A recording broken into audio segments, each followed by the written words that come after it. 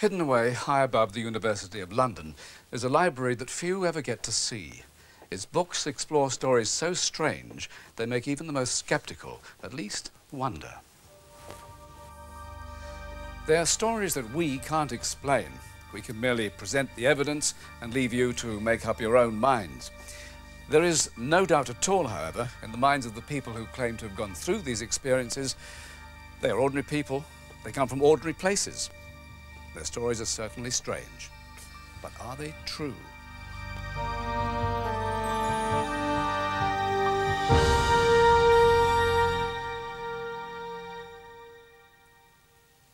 Meet Harry Price, psychic investigator.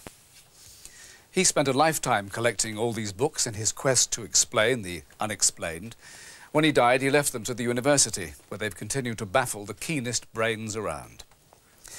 Tonight we have two extraordinary stories for you, told through drama reconstruction and interviews with those involved.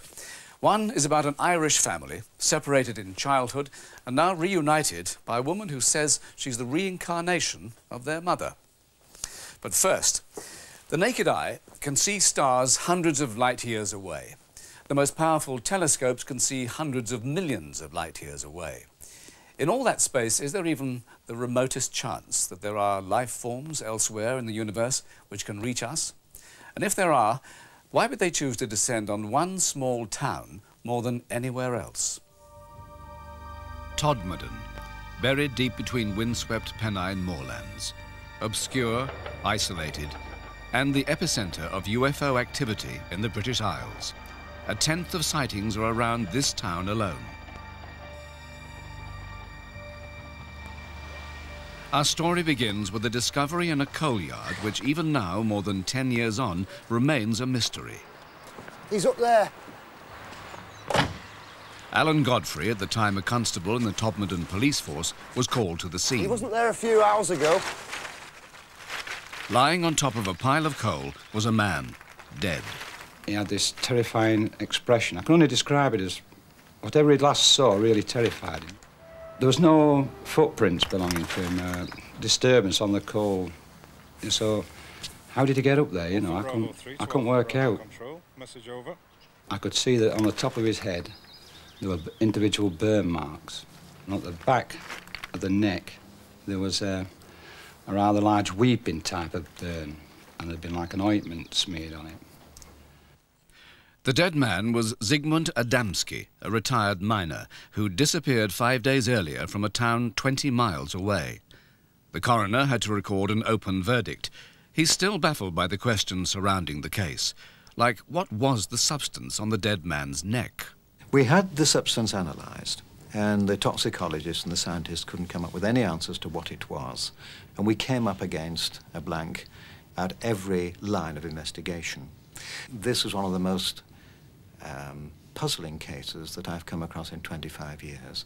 If somebody proved to me that UFOs exist and that there was one around there at that time, and that in some way we could associate it with this case, then perhaps I might say I'd only raise half an eyebrow. What strengthens the belief in a UFO link is that so many others have also seen things that simply defy explanation.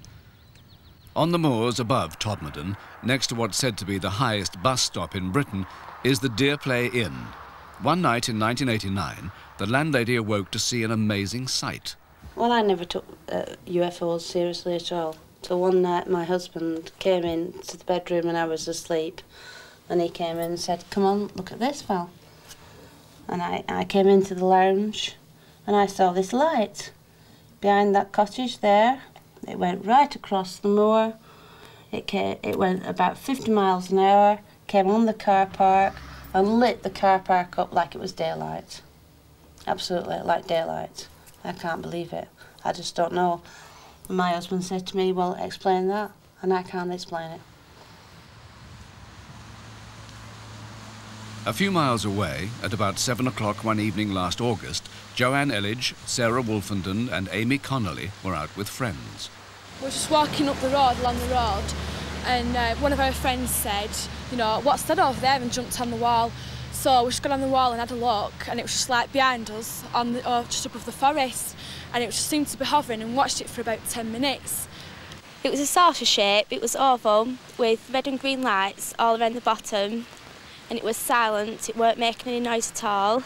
We couldn't believe that there was something there that weren't an aeroplane or a helicopter or anything like that. We knew it wasn't a normal aircraft or anything. Yeah, we just couldn't say anything, just kept watching that. Like grabbing hold of each other, what is it? We couldn't believe it.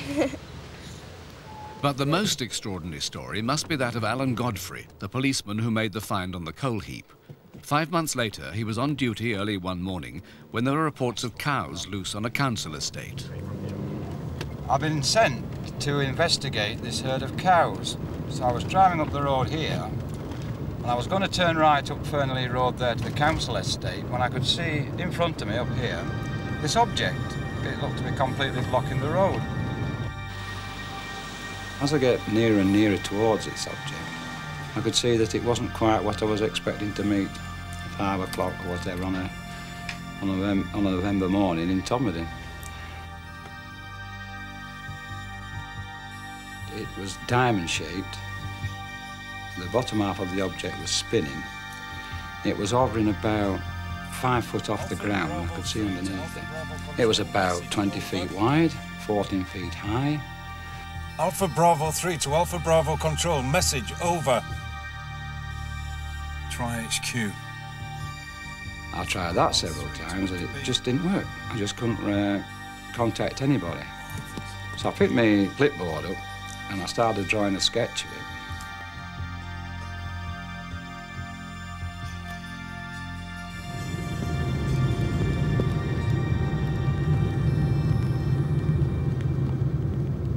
And then suddenly, I was at the other side of the object and it had gone.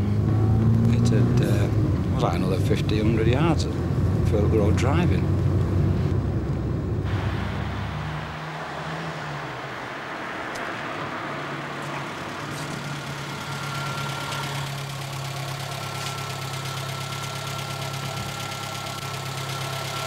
What's up? You're not going to believe what I've just seen. What? Get in. Okay.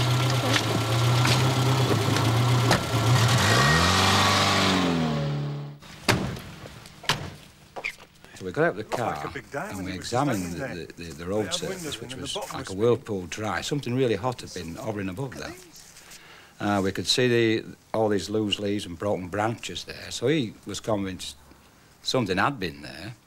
We thought it might have gone in, this object, wherever it had gone, it might have gone into the adjoining park.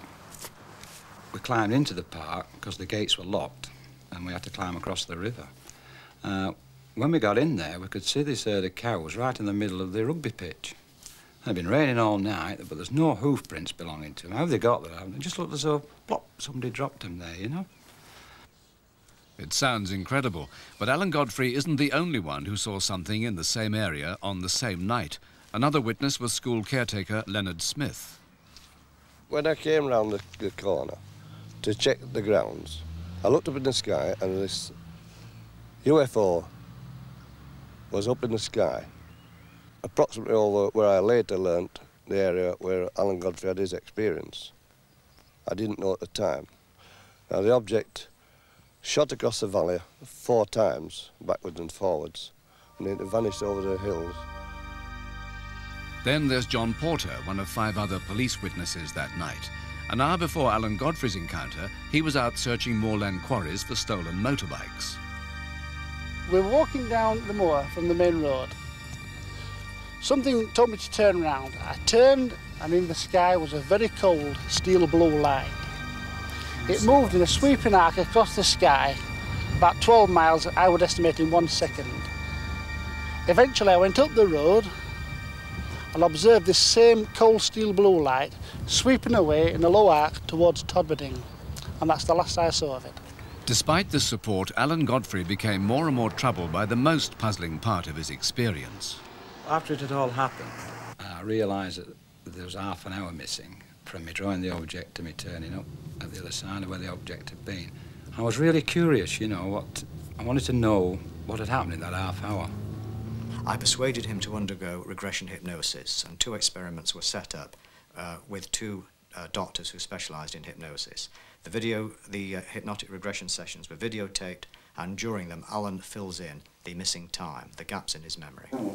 Alan describes getting out of his car, looking at the object. Then he sees a light emanating from underneath it, so he gets back into his car, finds his car won't go, and then he's engulfed in a bright white light.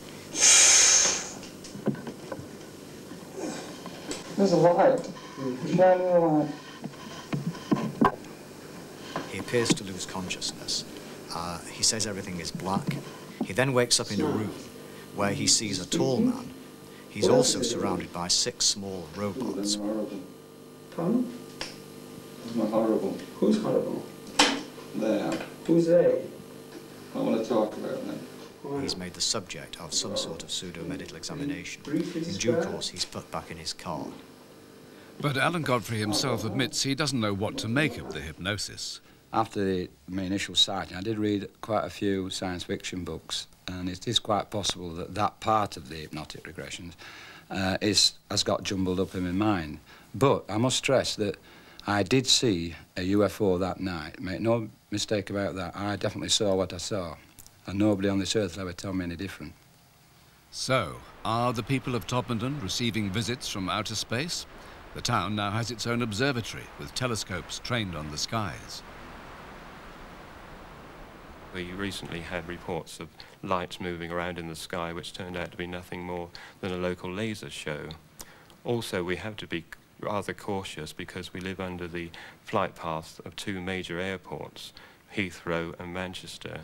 And locally, Manchester is a problem in as much as we have lights coming in on incoming aircraft which give the impression of UFOs in the sky. But most UFO witnesses dismiss the obvious explanations. It was not an aircraft. I got into my van and made radio inquiries regarding this. I still saw the blue light in the sky. I made inquiries with the Army, the RAF, the Civil Aviation Authority, and nothing was in the sky at that time. A less conventional theory is that the geology of the area can produce strange sights. There are many reservoirs and quarries in the Todmorden area, and the local rock has a high concentration of quartz crystals. Scientists have found that this can produce an electrical signal, and on a grand scale this might turn out to be glowing masses of energy which can be seen as UFOs. It's also been found that this can affect the human mind and make people see images. I saw what I saw.